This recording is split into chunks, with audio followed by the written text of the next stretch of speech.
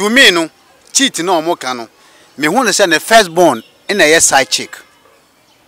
the second born cheat no the first born is side chick because me could me family rechi e ko for ba foforo na ye friend side chick bia because me nete and cheat no yes wa cheat no ebi o ma say wa woni wa fa wo yirechi akofo ba foforo woni na share once we twa so enu ye cheat right and am akofo ba no so men twa so me da so ene ne hihye me cheat on my wife but oba no ye me side chick right anamwa and saso ye dating me ni dating right because the worker say ye do kwa we enya courtship bia what me kanu what me kanu enti when me ni no e date right enti eye de na ye say cheat no eye bone enye to me eye bone wojan because adoko ade eye bone no adepa bia ntumi mfiri mo mba bio ade eye bone no adepa bia ntumi mfiri okay adepa ntumi mfiri bio okay but this cheating what to me awo ba ye friend side chick cheat ku ya to me asen awo ba foforo ye friend dating cheating de me hu ni say ehun hia because uko cheating no ade nyoma bebre na ade beba ida say ade yale beba ade confusion beba ana say ade ntawata nyama te say nyama basa bi ade beba enti media kamen kwa ankase ne ade ene ya wo ne ntawantawa ne nyoma bon beba nko ade anka yentwa cheating cheating no say you money what I say because we am release this stress be because time now o small girl no ni ho no mo se we nya sa ebia obai fufu na wan fa na ye bibia won say ma obedwendwe e be ma yeah we feel uncomfortable yeah ni twa no ena so do gbe se wo ka say e ta wo tia no wa yo nipa jenjan no The Boys Quarters. Hello Ghana, this is your boy Ali from The Trash and it's all about Zion View TV. Keep watching Zion View TV. Stay happy and stay informed.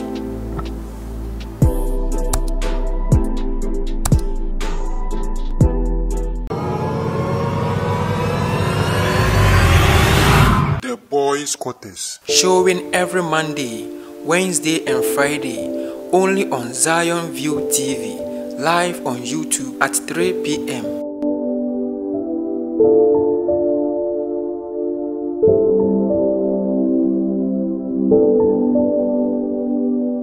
Boys Quarters. yeah cancel Boys Quarters. yeah cancel Boys Quarters. yeah cancel Yeah cancel ampa Boys Quarters yeah cancel say na da ye de brem na Boys Quarters dwumedi na ogusu na wo hye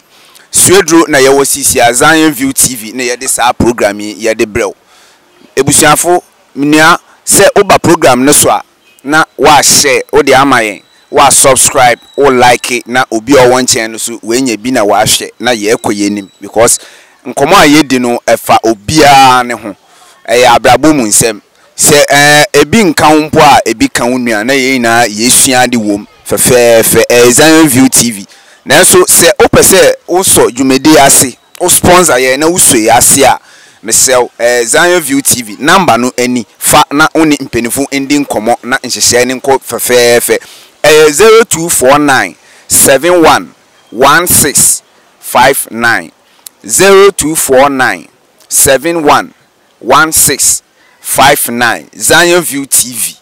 omo number ana mede ama wo se ubeso program ya ase na aye fefefe mede wase dwumedie no topic a eda ho inde sisia enene se ye frade be cheating na okohwe ye video wo fo na ye ne se we cheat oge da ana wa fa oge na chi da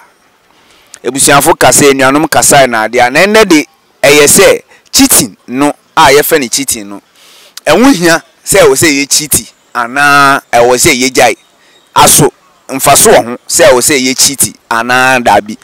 o hwe minuanom ya wotete a Tef the tough guy number 1 ba ko pe ana mo timi chen so yaw talk o say boys no kita swag pa we dey on street ebusiafo o hwe ntara wo sese on Tef no na mai moton we se no na mai moton ni na we are fisco cosmetics okọ ho ma obenya nkupapa o de asra are fiscal. Usra one amunza atoso. Oshe ya talk ni team na the tef no na mesma why fresh boy ni na we are fiscal cosmetics. Obusia boru a we are fiscal na obenya nyoma fine wo de asra pomade perfume ni adi na wo de aye ho. We are fiscal or Aguna Suedro Ura main station or one sanyin faso. We are fiscal, you better not sepa mano or you good. Okay, yanko ya seminaswe. Mi bisa mini anumia what ye say. I was say ye cheaty because of you beni. Ti mi bisa say I was say ye cheaty. Youngest wait ye cheaty one. Ye fa youngest wait. Ana say dabi. Mini anumi betchim edi acheo. Nti yenkona yenkotie onia Tef the tough guy. Nia ono so owo de man. Tef. To say mama di nkan bisai na. Yehwe cheaty na. I was say ye cheaty. I was say wo no ge wo ho a. I was say wo fa nechi. Mfa so wo ho. Say wo be fa nechi. Ana say ehia. Say wo be fa wo ge nechi. Ana say dabi. Who experience today? Yo. Me pacho question we bisa me no. Ayasama ehu hia pa aye ha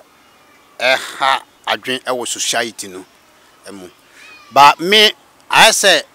sa cheat any side check any dating confuse me kakra enti me pese wunche mu kakra cheat side check and a dating no confuse me kakra because if say my worry na me family rechi akofa oba foforo a bronisi machiti me say wa me ntwa no ebusuafo na Tef ka bibi say cheat side chick and a dating opese ohun sunsun nti me say wan say mo join your comment section no na mo ntiatia no etiefu mo nya experience bi na ade no Tef pese ox no ho ase nti me say mo mbra comment section wana mo so yendi nkomo ho mo that's it. Yeah, ti say na me din me guso ameka no sa ma worry anase me ne oba bi nete na me fa oba nachi ekofo oba foforo a obronisi machiti right ena obroniku na nso adekud na me ye na nso obronisi san so se manya side chick adekud na nso oba no nso ne me nso no de ye no nso no obroniku na so ye o se ye date anamboa anamboa enti ade bakotin na no ase yamano debia miensa right anaso yamano edin anaso yabono tofa miensa right enti se enya se cheating ya Tef ma membrembi wo say me to me no cheating no say waka cheating and potoka say cheating say ye de ba ye kasai ma say wafa obi nechi wafa oyi nechi anase wafa oge nechi eno ne ma ye ti ase sa cheating no ana say yeko dating mu nso a potokasa dating me ti ase etie me say dating ne ye mo chimpna say we hu oba bi na mu stay mo ho na mo de akwa awale ma na say mpnatwe mpo watchma ewa ana say ye ba side chicken so a ana de Ghana ha mo de ye mpenifu ya wo mo aginjimi ebusuafo mo mu de dase mo fa mo comment ne mblas wo me kan say me boa ye mpenifu ya wo mo aginjimi ya wenye sika ya wontum buebu ndwuma na boys wonye bi wenye sika ana wode kofa side chick say owo ne wife wo ho ne girl wo ho ne wakofa mo frank ngezi mine bi na the university campus girls na odi atita no ho na say opue kokroma eno na okodi eno ne side chick nti Tef kakra me wo chechim de ma ebusuafo ana say ahwefo no nti tuaso yanko okay me da say watawala www the tie say me to me no cheat no mo kan no me hu say the first born in a side chick the second born cheat no ne first born ye side chick because me me family rechi ekofo oba foforo na ye friend side chick bia because me ne nete and cheat no yen say wa cheat no ebi o ma say wa woni wa fa wo yirechi akofo oba foforo woni ne share once we twa so enu ye cheat right ena makofo oba no so mentwa so me da so ene ne hihye me cheat on my wife but oba no ye me side chick right anamwa and so you dating me need dating right because the worker say you do kwa any courtship bia what me can what me can enti when me no date right enti ɛyɛ dɛ na yɛse cheat no ɛyɛ bɔne ɛnyɛ to me ɛyɛ bɔne wojan because adeko ade ɛyɛ bɔne no ade pa bi antumi mfiri mo mba bio ade ɛyɛ bɔne no ade pa bi antumi mfiri mo okay ade pa antumi mfiri mo bio okay but this cheat watumi awo ba ye friend side chick cheat ku ya atumi asen awo ba foforo ye friend dating ni nyina so mfa so wo ma obi obi ni we ne source of livelihood na say sa enkrabata we na no ye kabo ma company ba ko nipa ba ko ni we ni no what me ka no na say dating side chick ene ne cheating ye kabo ma company ba cheat ni products ni no okay what me ka no cheat ni products ni side chick any dating ebusiafo mu tie bi o mo mbra comment section wo mo na mo fa mo comment mbra na ye hu de mo so mo kire wala say enti eyede na ekoye boni because side chick na makofa no through cheating no ono so o gaining ni way aso any ni livelihood I was adeko na me ne ye ni mu anamwa ena dating no so mu no me cater for ni way ni niche what to make no ono so no benefit from the me ne ye no why is this seen na say dating na wo side chick date away no cheating the first born na ye side chick the second born na ye dating what does here asemo nja ye na ye born what does ye born menua nye mra asam na nkasa so cheating ya wa ewo mu anipa te no eno na nipa di na adwen akoso bebre e ma ye hu ne say cheating eye born what am cheating yawo na ye mat no wa pains na omo be wo sa we ni mo no ena eye as a depression na ya say the way depression na cause to them no ena ama ye hunu say ye bone but to the nipa na wo ne ye no ono nso no eye papa ma no so why is this adequate thing na no in the other hand no eye bone na the way the other side so anye bone.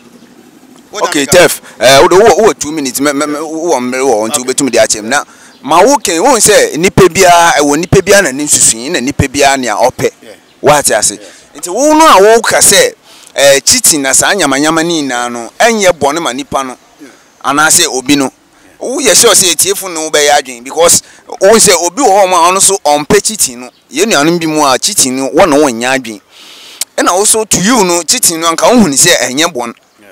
Otiase nanso ni yawa ewo mininti na ma nipa ya afa ne se cheating enye boni so long as an say so far as I way obi so nya ni way ni daily bread no what am make no obi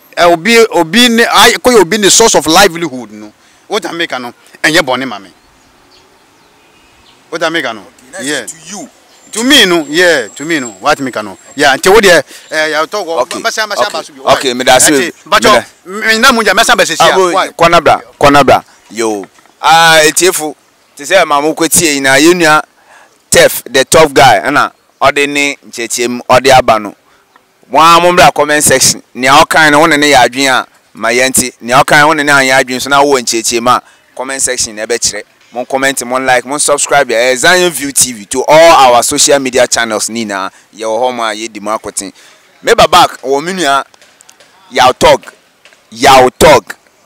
stubborn boy me ba no so muntie nsem a eba say cheating we say ye cheating potokasa cheating we say ye fa o so ye wo fa wo get nechi ana say enwu hia say wo be fa wo get nechi because me so wo di atro a che me boy we di nkan aka wo ye video no mu say cheating ne de normal mama ntie we ya talk yo watawala GH question dey simple because me and chechim na ahwefo hu say simple simple because cheating na say me say okay cheating you okay ya talk dey assemble ba afizia ye kweku frimpon ya talk dey assemble ba oh but I say when you be a date Uniobi edeti uniobi wo ho no mo na mo twempna na nipa ni ni won chai I den kra nipa so de wo ho no mo definitely no o kon be do bibi akondo no wo ho over so where interfere I do. Okay, I can't know what interference tumba. Okay. Inti se ban sana se nipa na wo se oya wo serious girl na se woni ni date na se woni ni ye bibi no oni ho no mo at that point no o se bibi fufu ya dey esi na se o tra se o tu aga se substitution Ready? I say, what is substitution? They say, what's a son? What didn't say? Oh, inti by so doing, no, I'm to me, and I'm to me, just like I say, cheating and say, ma, a release you, can say, a release sexual anxieties, you understand? Am some kind of will be pleasures be what I say? I know crime, but release stress. Emma, releasing that because I'm cheating and saying, yeah, bonnet, senior. Many are theft kind of cheating news say money what I say because we have my releases and stress be because time now what's more girl no only one mono so we nya sa ebia obai fufu no one for na ye bibia won say ma obedwendwe ma yeah we feel uncomfortable yeah chawano ena so do gbe say work say tawo cha no wa yo nipa jenjan no they say we get no kwen no atawo ache ma wa yo nipa jenjan go ushibu cry. According to with some doctor being advice, bossy, nipa the bear my door no at least. One to man sepe crowd within a month also to me 20 times be on no are you okay? And you didn't want. Okay. Ya talking to me to us here. Oh, kasaka crowd can mini ashefui me anase tie for me no 1 year. Me no one kwadwin ba kwa na just say wono cheating de anka yen bad. In fact, cheating you're bad and you're bonnet. Hey! Yes. Meba. Me too. Me, what's up? Me stop, me defend me decision. What I make no. Ujina na. Me defend me decision, sir. Adia ye bonnet. Eye den na etumi eye papa, eye koya de papa so. Away. I don't know how to put it. Ye fast me gere no.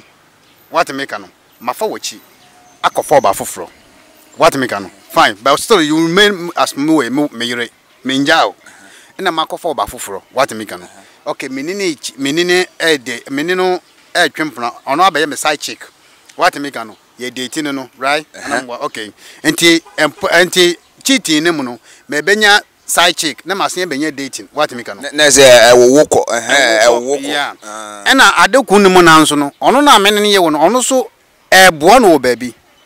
Because me manisika manusu do aduane di what can me cater for any upkeeps what am make no anti eno no aye de na ye bone because what's mo obi aduane ma no di ma no survive no eye bone what make no what me point no yeah me ma drink aka ne say sanka ye bone a anka wo ye na ye bone no unye sure say anka wo wife so anase wo get no oya we ma wo ye na anka eno so ehu hia de wo ka meti ase wo pese wo chese me wife no so koye bia anu so memfa de sanye bone me nchese nka ono so koye bia ono no koye bia me de no me hwe nipa no ono no koye bia mfa so de be na nipa one ne yo benya free ne nchen abi o me sika what does here okay tef me nchese ono koye bia but ne awo ye ne se wo ka se wo hwe wo side check no aye den so akia ne ken wo ne beda etiefo one ne beda kiane ke wona ne beda me de Jamaica no me family beda o na me pese me meti wona ne beda me family chi de bia me family me fa chi o aha me sa me family chi na me family chi beda me kan se omo ye no what me kan no me omo ye bi pen no ana me mpo ma ye bi oh me mama mpo ma ye bi oh me sorry tiefo ahwefo na se Tef no onfa ne gan neti o ofa nanim o de asem baba muma yenko bisa enim no ofa ne aesi me mfa nachi me fa nanim di mo mo ye o mu fa achi no what am make no me hunu san ye bone asem aba na na nti me de me mfa me ye achi da me ona kasa be di da se what make no titane it is no we tef ne side chick ana we ne girl na wu tie na nia ewonu mu a ono office papa no waso ate nti tuwufo mamenko ona wate wife me se me mfa nachi me fa ninchem wada se wife offend aso Also our friend madam. Madam be madam. Abofra wa wo na oyo buy crawl or madam. Nti madam there. Oh, my wife ni madam. Madam. Ma Tef the tough guy King. Nso ogina ha mun. Oyam sum nipa. Eti efu mu amu me be ya adwen sa na hwefu mu me be ya adwen sa yekọ Bible nu mu sa Bible kasatia cheating. Ana se we obeni wo fa wo yi nechi ana we obai wo fa wo kun nechi. E kasatia. Na e den na wo tisia no ombra no ehu hia se nyame mbra ana Bible kasatia wo he. Paul na say Paul na o che na adwen. Paul na che na adwen se kanonko a na nka ma obi anwale bete na mhu na makondo nti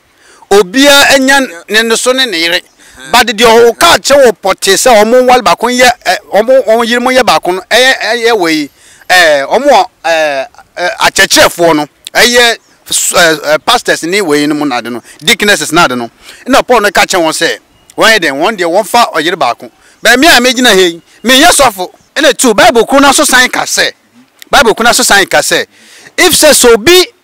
ekofa oba foforo tio neso onene ekom pemu a omoye ne kete na yo oba no ho ade the Bible na ni me say cheating ne baba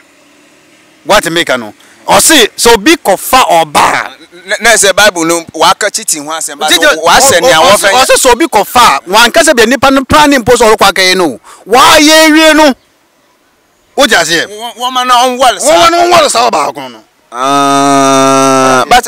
but quotation ye quote ya na wo tietie mu no we say wan ka se obeni bia nya ne ge ana say onya ne side chick also obeni bia nya ne yire enya ne yire ye ka yira e plural sir yeah what me ka no e ya de agina ho ma we aware what because wo yire bia anamwa okay so wo yira the same word na wo use ma on the same word wo use ma menso wo use ma wensu what make no me ba ma me fa sem bi wo ya talk wo momla ya talk yo ma tef kan ne kwan so ano no oh some no keka ne de me hu say also obi ada na adwen wa ja se nti edu adwen tra obi atum tra na adwen anyhow ope na tef not yan me okofia onana ne wo wife wa asema botun wo mo na me say o me fa da de nto nchen na it was so say one eba boys their home obi one ma home otum odo say who date no all right no obetum we show by bia at that point na adwe about otum say ba wa say me no na say o sia na say o say kwan bia so na what I say as one of odo wo girl no wo girl ho no but unhu obi fofra unhu oba bia so no we do say be there mwa na wi kiane kwa say be there midne chika fo mo ade say nti sa kwan ne so na na ebe ma dey cheating na set in no sa what me ase a ho na pv cheating ma ba say because of that mindset na wo mu no say kwan bia so no o say always abesia no okọ no what I say nti this ya also one o just say enwu hia say wo say ye cheat cheating no me say no is something good hey me ungrash me nti wo say wo ga dia so say Diana Daisy say Daisy o cheat wo ya toga wo feeling say normal na oh won say nipa de ye wo nipa what I say me say wo cheat ya I don't have problem with you. It's for Obua ngasa ya talk Obua Daisy Obua wa sada obeso kana ya we ya me polish me say won ti ase me say so me ye wo ko chiti a fine mate tiefu ahwefo aba comment section ti say me ye no wo ko chiti a e fine be me bi say wo say as wo ko chiti ma be ma na won ko chingwa nyanso fa so na wo betwa ne kama odedidi me kofa ba me ne skama odedidi nti ma aboa no ma na tena ase therefore say sisia ko chiti on what basis me ma menti as obi benefit from way dia we no anu so long as obi benefit from no aye bone what think ba me dia no obi benefit from me to atade ma na ma ne she me tua ne utility bills what make no enti me man what for me man sika for ni upkeeps what think enti me mo obi nko obi ko oba committee user da mama na eden atenase One but also maybe so say also me you know koya. Over my man is can no so from the brana. Over she be man dwa. Tef me no nya adwen wa agakra because wo na wo ko cheat na wo ko nya side chicken. Eye wo beni no na wo hye no. What you say? Enti say wo wife so okono okwo cheat a enyo no ono your buy enti e wo say obeni na wo cheat ono obeni no so na say o ma wo get ni bibi and dey ba na sad ya na chesa me yero no nyansa nyin dey oyem no nyansa nim because ade wo koye no yetefu ade wo koye wo nya mfaso di bia what me ka no obi ni nya mfaso mfim na be fe fete wo nkwan no wo ta me ka no nyansa nim na say wo de wo cheat dey ama wife de momo nko cheat me wife me hwew okwo cheat a say o chimefo me hwewa ono wo every reason so every right so obetumi ayedan obetumi akafa ba mafoforo ba me hwew ti da me ka no me ye wo bibia ma wo enti wo ko na wo kokofo wo be mafoforo no denti na wo kokofo be mafoforo se sika nsa me de ma wo sex me de ma wo enti wo reason ti a wo de kokofo ba mafoforo no ba me no ma kokofo ba mafoforo no me hwe no enti odidi free ade me ne ye ne mu onyamfa so free mu me tua ne we ni rent allowances this your wife wo ho sa nhwe na so wo de hwe wife ana wo ma no ya no hia because mba hia ne o ma bebi ba ko fu didi akro me ye de ma hwe no o so obi so nya bi di what na say ya ko je so no didi na so obi comedy na fine na ya semo okay ti say nia minua no me wo mo a kire say enwu hia say e wo say wo cheat na so to me no ena etiefu a ahwefo a mo hye minimum bi mu ya adwen ti say ma so ma adwen an say cheating de me hu ni say anka enhu hia say wo say ye cheat because uko cheat no e de nyoma bebre na e de beba e da say e de yale beba e de confusion beba ana say e de ntawata nyama te say nyama basa bi e de beba enti media ka menkwa anka se ne ede ene ya wo ne ntawantawa ne nyoma bon be banko ade anka yentwa chiti obia wo girl fa wo girl na wo boy fa wo girl na wo boy na because cheating de me hu se enya de papa enti no na me so me hu se e wo se me di tudwa ne cheating enya de papa enti no e bedam ase aha na ye program no ye de besi Zion View TV, subscribe to your social media channels ni na share my but your oba so na wa share program na wonu bi so we nya bi ahwe na adesua ewo mu no ono so we sua bi. Your next topic the boys quarters and say uyo Benin no, would you like to be a lady? Odo ba China ka se ma o se chiffon hanka hon kishin chana say obepe say obeye obai for 1 month. Bosom bako ana se dabi we ni topic a ebobu hu ye next